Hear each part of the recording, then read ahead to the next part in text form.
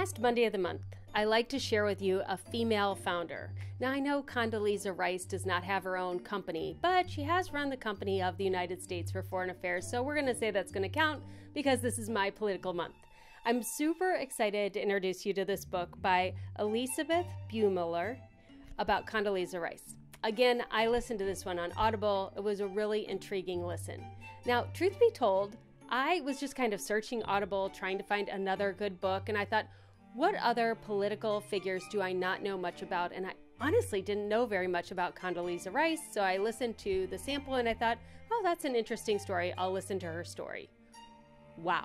She's like my favorite person now. I knew so little about Condoleezza Rice. It's embarrassing. So first of all, I never really realized where she hailed from or how she got her start. All I knew was, she was high up in power in Washington. But she actually grew up in Birmingham.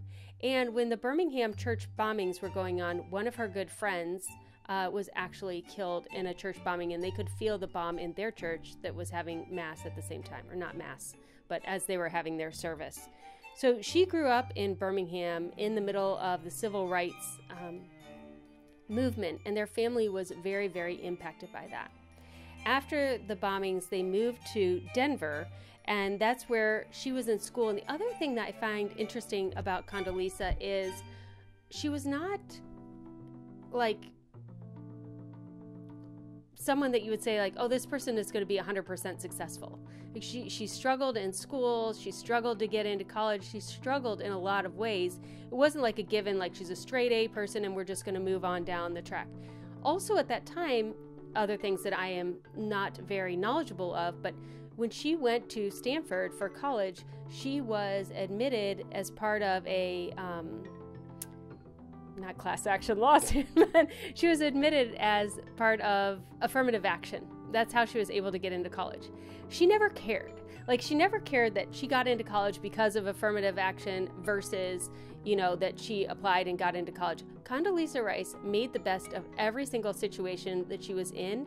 And what I got from the book was that she just outworked and outhustled everyone, which is very comforting to me because I like to know that if I just try hard and I work hard, that I can succeed. I've often heard the quote, and I'm not sure who it comes from, that consistency and hard work will outwork talent every day of the week.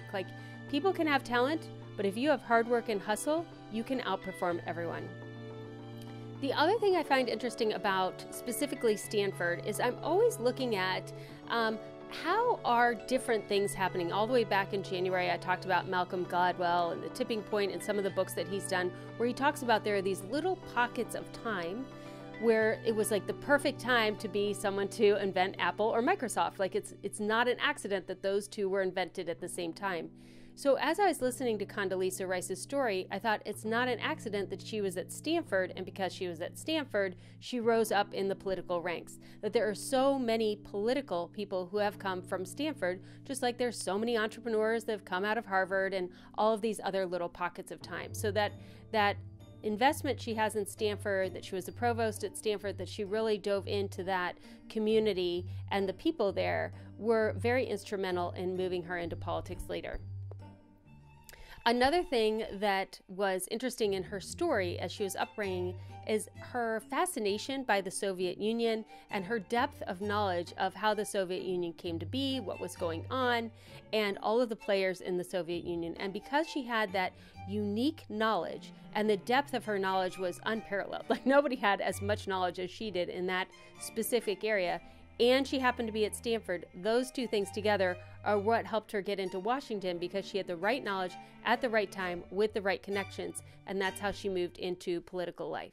So if you have a really great depth of knowledge on one specific thing, and you think why is this going to matter? It's amazing how sometimes the thing that you're most passionate about and have the most depth of knowledge on can be useful to other people in the future, but you don't realize that as you're amassing all of that knowledge.